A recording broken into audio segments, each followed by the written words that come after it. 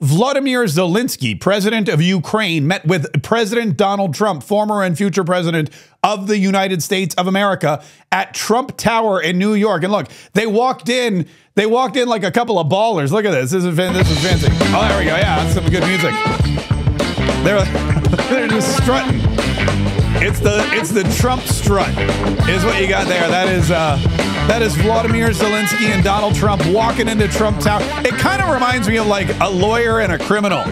Like Zelenskyy looks like he just knocked over a jewelry store or a liquor store or something, and Donald Trump's his high-powered attorney, and he's like, you just be quiet, all right? Just leave it all to me. Don't say a word. Well, thank you very much. It's an honor to have the president with us, and he's been through a lot.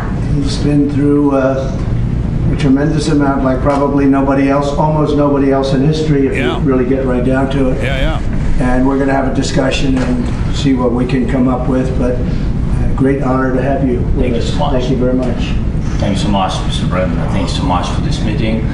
Five years passed. Yeah. So we had meeting again here in New York in September, and now there are a lot of challenges in Ukraine, United States, and of course I want to discuss with you.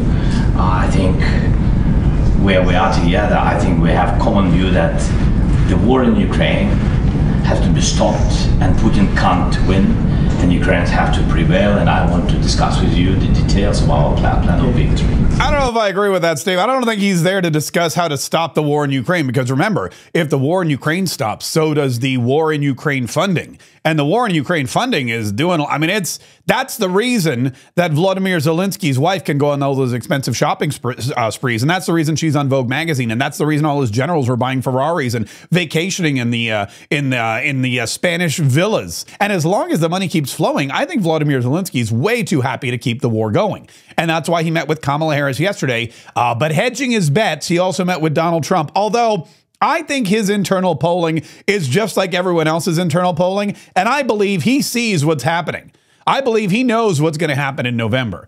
I believe he knows that Donald Trump is coming back to power, and that's one of the reasons why he came to Trump Tower today. He texted Donald Trump. Donald Trump released the text message that he got from Volodymyr Zelenskyy saying, "Please allow me to meet with you at Trump Tower while I'm in town, because I know you're probably going to be president again." And he's got to make nice. Either that, or he heard about the brand new line of Trump watches, and he wanted to be one of the first people to see them. It's Trump time. It's Trump time, everybody. It's Trump time. That's it. The 147 exclusive Tourbillon watches were produced, or are going to be produced. Donald Trump has watch number 1, which means there's only 146 left.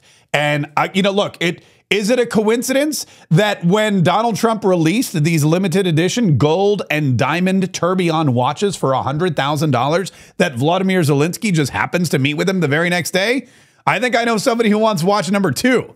I know that guy's got expensive taste. So Volodymyr Zelenskyy struts on in. He struts on into Trump Tower today, and he says, I got to meet with Donald Trump, and I've got to talk to him because this war in Russia has been raging, and we want it to come to an end, and my internal numbers tell me that Donald Trump is going to beat Kamala Harris in November.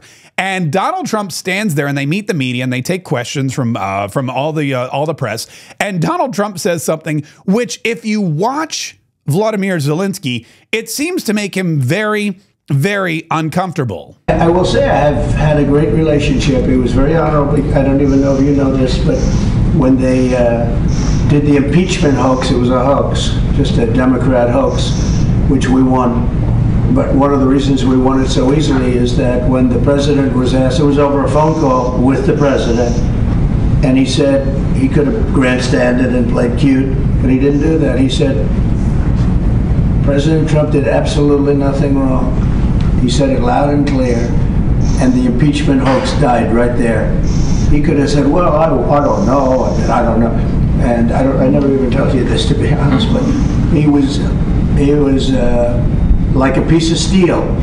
He said President Trump did nothing wrong. You give credit where credit is due. Volodymyr Zelenskyy did not fold to the tyranny of the left. Volodymyr Zelenskyy did not say, hey, you know what? You Democrats are right. Donald Trump is a threat to this country. You Democrats are right. Donald Trump called me up and there was this big quid pro quo and he demanded information on Joe Biden. I handed it over to him because that's what I do. I would like to say once again, thank you to our good friend of Marquez Saves the Republic and brand new Patriot, Chuck Norris, action star, film star, patriotic American. Chuck Norris, who came on board earlier this week and created a video showing everybody his secret for living, I mean, the coolest life for an 84-year-old. You look at Joe Biden and you go, God, I don't want to be in my 80s. But then look at Chuck Norris. And you're going to think to yourself, you're going to look at the Chuck Norris, you're going to be like, man, I can't wait to be 84. This guy is in incredible shape. This guy is doing incredible things. He's stronger. He works out longer. He's got plenty of energy. He did this by making just one change and says he still feels like he's in his 50s. His wife did it too. The two of them, they're like the youngest older couple you've ever seen. Chuck made this video. We put it up on the web. It's at chuckdefense.com/MK. Those are my initials. chuckdefense.com/MK. Click on the link in the description. You can watch it. And you won't believe how simple it is. Chuck Norris, the legend, the American icon, 84 years old and has more energy than most people. He discovered he could create dramatic changes to his health, and he did it simply by focusing on 3 things that sabotage all of our bodies as we age. Now, I could sit here and tell you what they are. I could go through all of them, but I'm not going to tell you, and I'm not going to be as great an example as Chuck Norris. So I want you to watch this video at your leisure, chuckdefense.com/MK. And remember, the dude is 84 years old, and he has the vitality and the vim and vigor and energy that we all wish we had at any age. chuckdefense.com/MK. I want to bring this up because this is really important. We talk about the presidential election all the time. We talk about Kamala Harris. We talk about Donald Trump, and it's super important. But Donald Trump, should he win the election, which it appears I'm so more than hopeful that he will. All the signs point to a Donald Trump victory. And when that happens, Donald Trump needs tools to effectively put back the American agenda that we all know and want and love. He needs the tools. He needs a Republican Senate, which it looks like he'll get, but he needs a Republican House of Representatives. And I said to Aaron Bean, I said to Congressman Bean, I go, look, is this going to happen? He said, I feel optimistic, but it's got to happen, because just like Kamala Harris says, we're not going back, we need to also say we're not going back. And do you remember what happened the last time Donald Trump was president and the Democrats controlled Congress? Mark, hey, I'm an optimist. Yeah. I've been out campaigning for, people across the country to preserve. If we don't expect day one of this new Congress to impeach, if that would be the thing. They would do it. They're going to go back because he would look funny or something would happen. Right. We would go back the whole. That's his tie's crooked. We need to impeach him. Guy. Yeah, that's exactly right. That's a fair warning. That is a fair point. We talk about it all the time. I go, we need a Republican Congress because Donald Trump needs to get money for border funding and rebuild the wall. We need a Republican Congress because we need to make sure that we're getting our tax breaks and that we're not spending recklessly. We need a Republican Congress so that we're not spending money to Ukraine. But really, Aaron Bean hit the nail on the head. We need a Republican Congress because if we don't have one, day one, they're going to impeach Donald Trump. And it's going to be the same thing over and over again. And it doesn't matter that he didn't do anything wrong. They're going to say his tie was crooked. You know what they're going to do? They're going to say something about, they're probably going to say something about this meeting today. They're probably going to say, well, Donald Trump met with Vladimir Zelenskyy and interfered in an international affair, and so we've got to impeach him. They'll come up with something. And Congressman Aaron Bean is 100% right.